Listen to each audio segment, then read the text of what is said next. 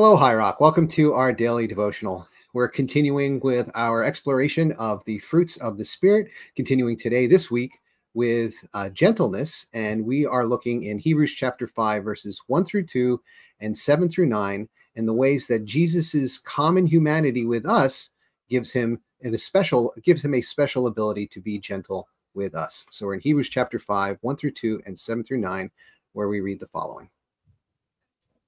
Every high priest is a man chosen to represent other people in their dealings with God. He presents their gifts to God and offers sacrifice for their sins. And he is able to deal gently with ignorant and wayward people because he himself is subject to the same weaknesses. While Jesus was here on earth, he offered prayers and pleadings with a loud cry and tears to the one who could rescue him from death. And God heard his prayers because of his deep reverence for God. Even though Jesus was God's son, he learned obedience through the things he suffered. In this way, God qualified him as a perfect high priest, and he became the source of eternal salvation for all those who obey him. And this is the word of the Lord. Thanks be to God. Well, here we have Jesus. He, first of all, understands our weaknesses. And in the previous chapter, the end of the previous chapter, the verses immediately preceding this, it talks about how he he suffered temptation in every way, just as us, yet without sin. But here it goes a little bit further than that, I think, in saying that he understands our weaknesses. He's able to deal gently, just like any high priest is able to deal gently with ignorant and wayward people. That's us, because he himself is subject to the same weaknesses.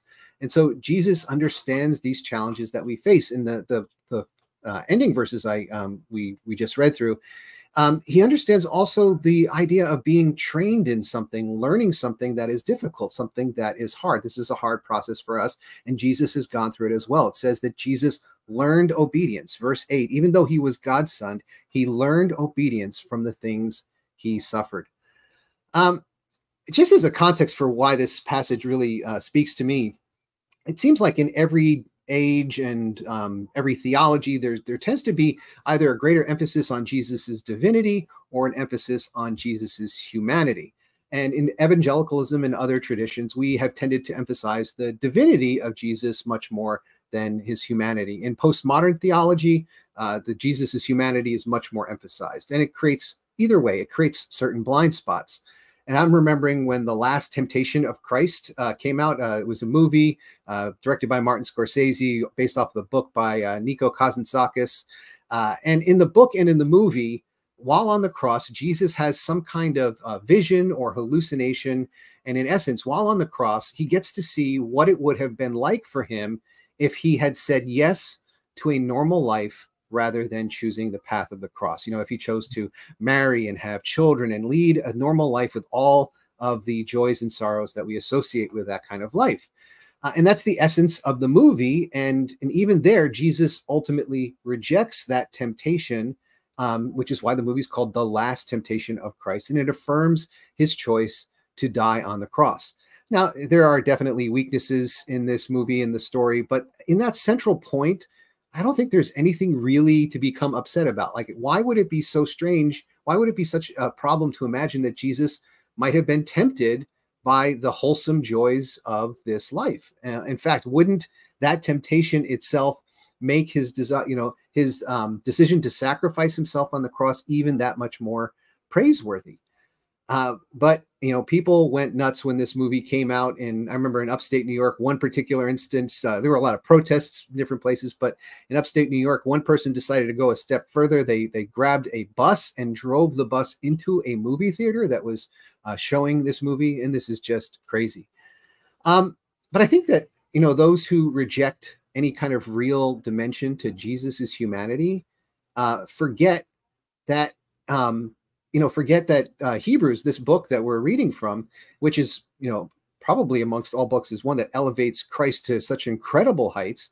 We forget that Jesus suffered from our weaknesses and temptations without giving into sin. And because of this, he's able to truly understand and empathize with us. In verse 2, it says he's able to deal gently with ignorant and wayward people because he himself is subject to the same weaknesses, like any good high priest. Now, I became a Christian in a church that really emphasized the part of the church that emphasized the divinity of Jesus, and I hold on to that truth tenaciously. I don't think there's anything to let go in that, but I have grown over time to no longer be offended by attempts to really wrestle with and embrace the humanity and appreciate the humanity, full humanity of Jesus. I've come to appreciate these things and to hold the two in tension, that I don't want to, sacrifice either one for the sake of the other. And I don't want to be like G.K. Chesterton talked about, try to meld the two into one kind of mishmash, like mashed potatoes or something like that. It doesn't do either one of them justice. So in any case, I think this verse really speaks to me, and how Jesus has this dimension of humanity, fully experienced this dimension of humanity that includes not only temptation, but our very weaknesses. And because of that, is able to be gentle with us, even when we are wayward people, which is always. Dave, I'm wondering what you see in this passage, and maybe what are some of the ways that you appreciate the humanity of Jesus in relating to us? I had mentioned earlier in I can't remember, was it Monday or Tuesday? I've forgotten which one.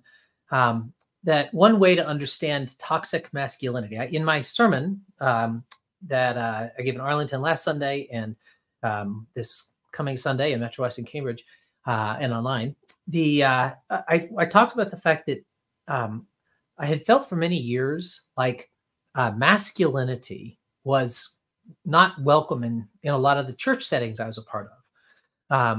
And that I think that in part that's an overreaction to something that's actually very important. To something that really needs to have some kind of reaction, because what we've seen in a lot of circumstances, both in the church and in our culture, is this toxic masculinity, and that's of course a phrase that makes a lot of people roll their eyes these days. But it makes just as many people go, yes, finally we're admitting it's real. It is real. And I think the way I talked about toxic masculinity the other day was it was strength without empathy, right? Or with insufficient empathy.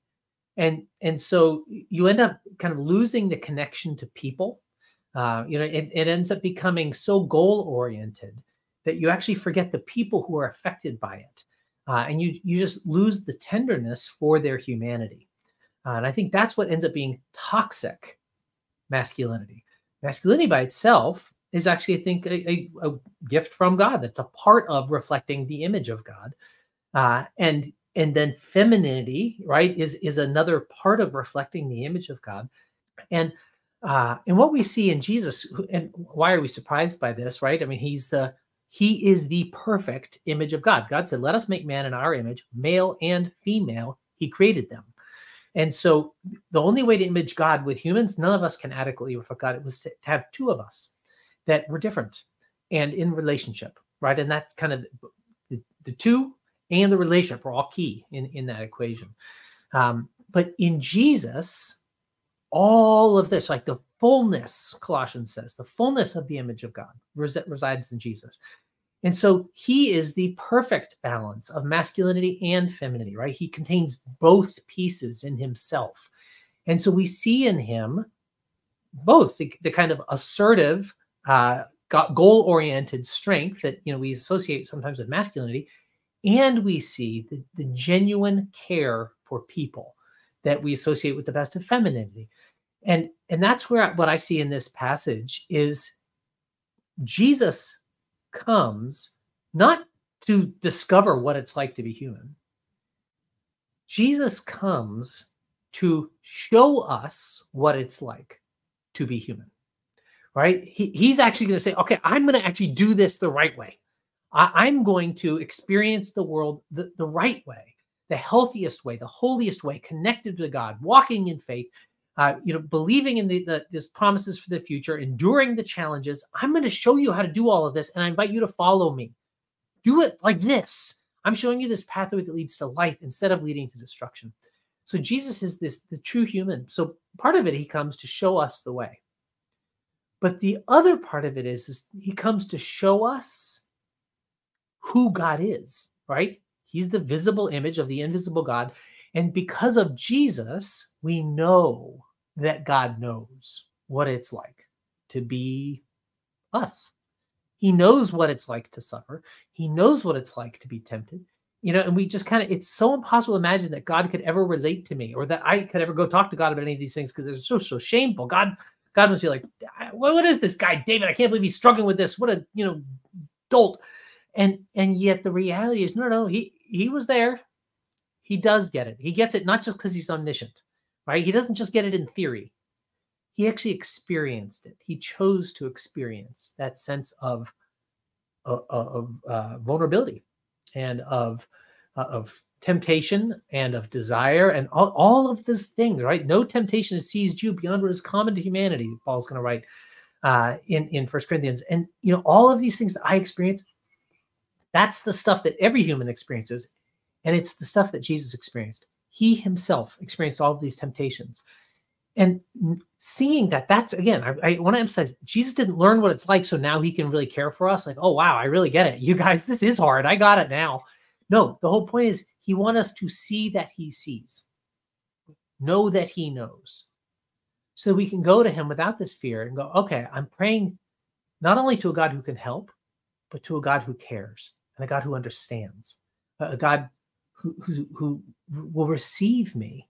And as it says, he'll deal gently with ignorant and wayward people like us, because he himself was subject to the same weakness. He gets it. I think that's the real beauty that we see in Jesus.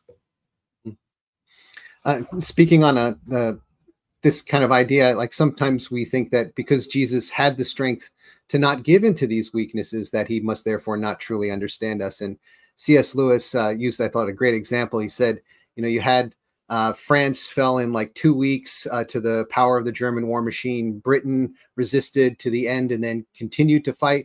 So like, which of the two nations truly understood the power of the German war machine in World War II?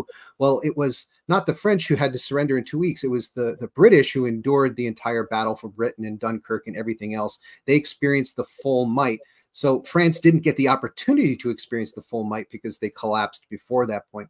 And in a similar way, C.S. Lewis said, Jesus alone understands the full force of temptation, because we all give in long before temptation has reached its full force, whereas Jesus was the only one who's resisted its full force. So he understands, he gets it in a way that actually we don't even get it, and knows how weak we are in its face. So in that way, Jesus, even though Jesus has resisted everything, still maybe understands what we face even better than we do. Yeah, amen to that. That's beautiful. Well, given that, Dave, would you close us in prayer, and that we might have a greater appreciation for how Jesus understands us? Great. Let's pray together. Lord, we come before you as our great high priest, knowing that you welcome us into conversation with you. You invite us. You will treat us gently because you know who we are. You know what it's like. And so, God, I pray that just as you are safe, that you will be dangerous. God, I pray that just as you are safe, you will be strong. And that, God, you will challenge me and strengthen me and help me grow to become more like you.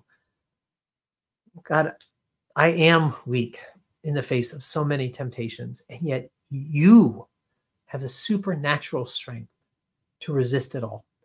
God, I pray for your Holy Spirit to be in me, and not just for me. God, I pray for all of us who are doing this devotion together today, God, who are praying together today.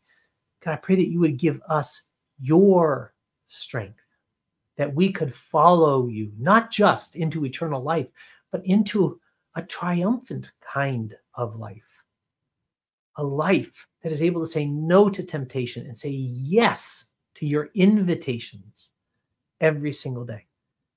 God, we pray for your Holy Spirit to be in us, and we pray this in the name of Jesus. Amen. Amen. Well, everyone, thank you for joining us. And just two quick notes based on the fact that we have come to the end of unofficial summer. Two things that means. One, we're going to, this Friday, we will have our Flashback Friday. And then next week, we will no longer have the Flashback Fridays. We'll be going back to our normal scheduling. Another thing that it means is Monday, for us here in the United States, this is Labor Day. And so that's a holiday. So we will not be coming back on Monday. We will see you again on Tuesday through next Friday. So go and have a great weekend. See you then.